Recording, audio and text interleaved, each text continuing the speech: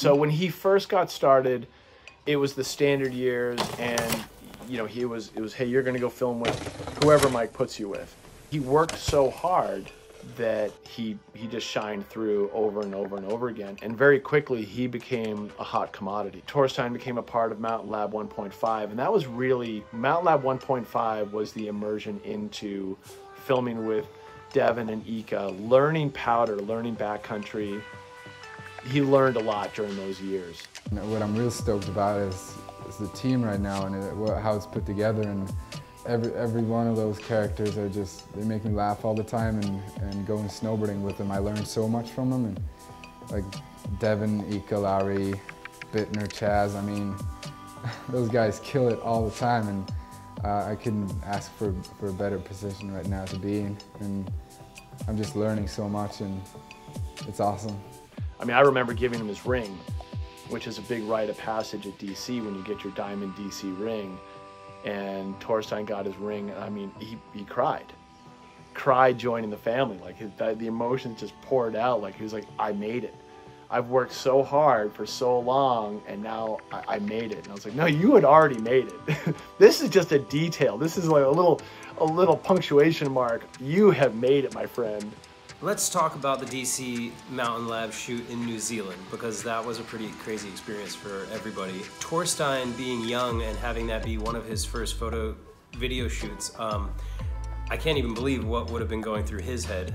We went over to New Zealand where I met Ken for the first time. Well, when he rolled up, he was like, all right, I think I want to do that jump, that bottom jump. It looks mellow, it's cool. I know the speed for that, and I think I'm gonna do that. And I'm like, all right, cool, go ahead.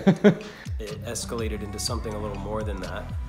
Well, for me, it was more of just sort of an adventure in trying to have fun with, you know, my experiences of snowboarding, along with, you know, what I was trying to do with rally cars. So it really kind of was just a fun, creative idea that Pierre and I worked on. We were able to make some great content, you know, with Todd Richards, Eddie Wall, Torstein, and the whole crew. And it was a lot of fun, more fun than I expected. Ken was like, we should go to New Zealand and shoot some stuff. I have a rally car there anyway, maybe we can incorporate that. So then we did, and then we just winged it at Snowpark New Zealand. And in New Zealand, a rally car on the slope during a normal day, it's just, they barely roped off the thing. Ken eyed this jump out, and he said, I think I can hit it with a car. And then Eddie, Wall, Torstein, and Ken hit it a couple times. And Ken's like, yeah, you want to hit it with me? And Eddie's like, yeah, I'll hit it with you. Ken decided that he wanted to hit the last jump in the park, which was the biggest feature on the mountain.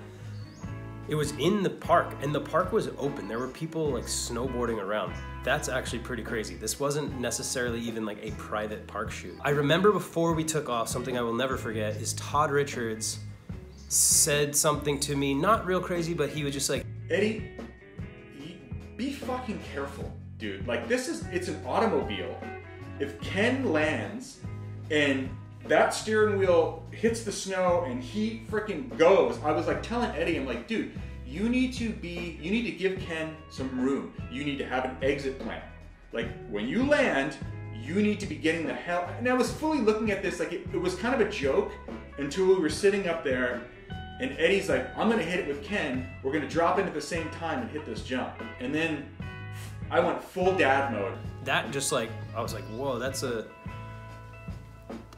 when it kind of dawned on me, like, okay, this is actually a pretty scary stunt because a lot of things can go wrong.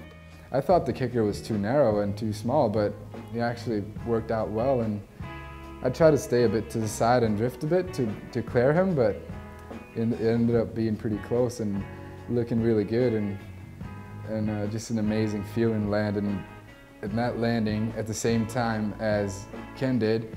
But we have to give Eddie credit where credit's due. Eddie was the guinea pig with the automobile flying through the air. Torstein wasn't afraid to like do a frontside 7 tail grab. To me, a lot of things can go wrong on a frontside 7 tail grab. But and he had one shot. But like, who might like question the talent? there's a reason why I chose him to go next to the car, and that's what became like a pretty iconic cover in my opinion.